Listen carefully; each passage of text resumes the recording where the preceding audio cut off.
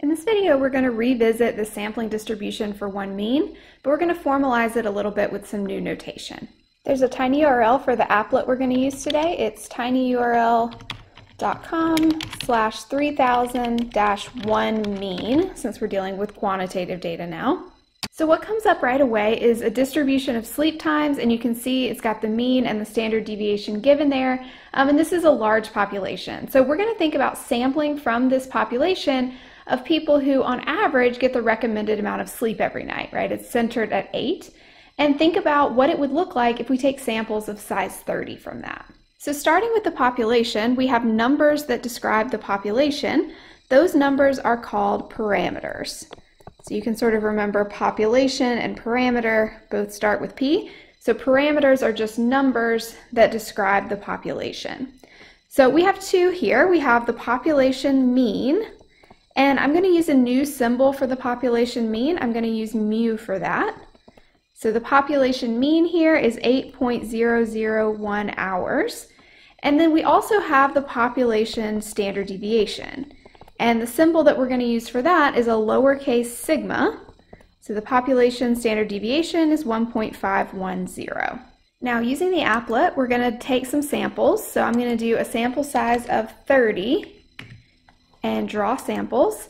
So you can see the blue dots here on the population are showing which people from the population got sampled.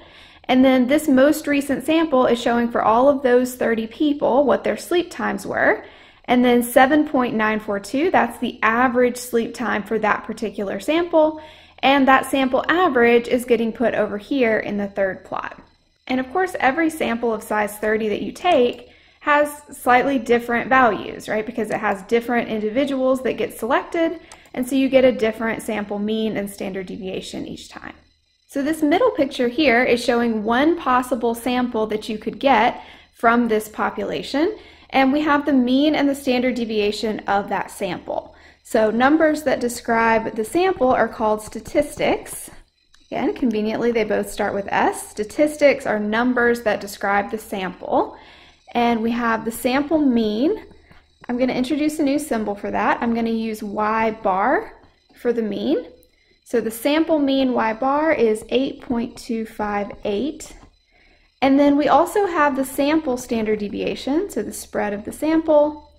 And the symbol that we're going to use for that is S, and that is 1.404.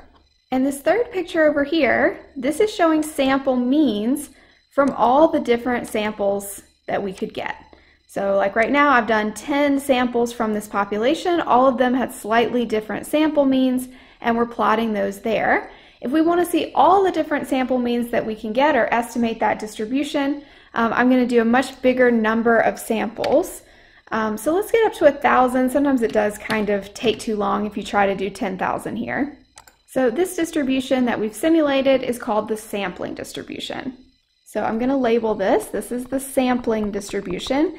And I know the word sounds very similar to sample, but conceptually it's very different. So what makes the sampling distribution different is that if you think of this as being a distribution made of dots, these are not individual people and their sleep times.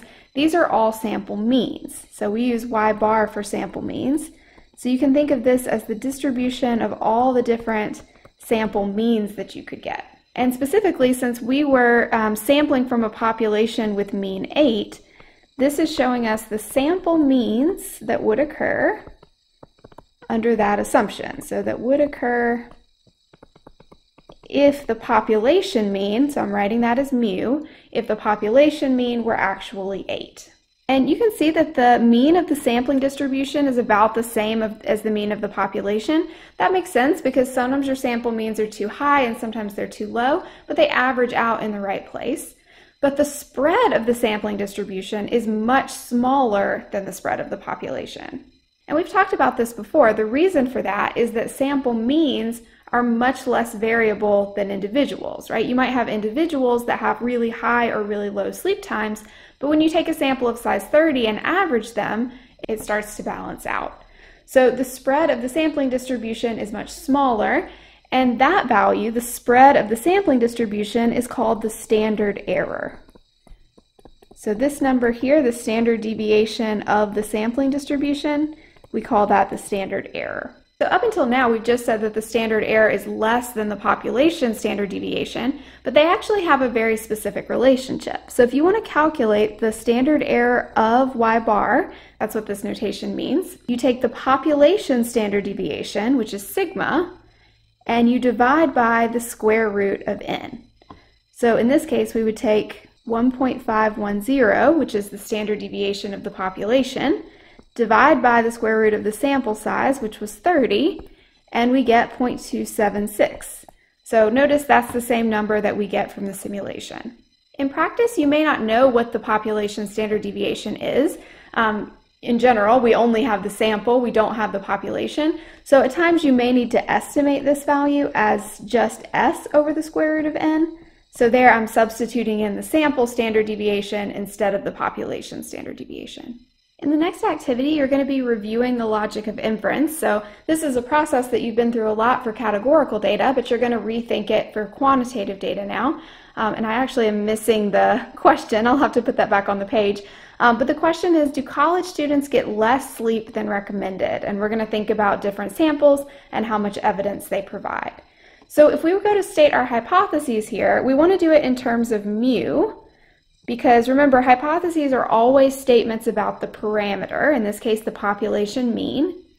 And if we're thinking about whether people get less sleep than recommended, the recommended amount of sleep is 8 hours.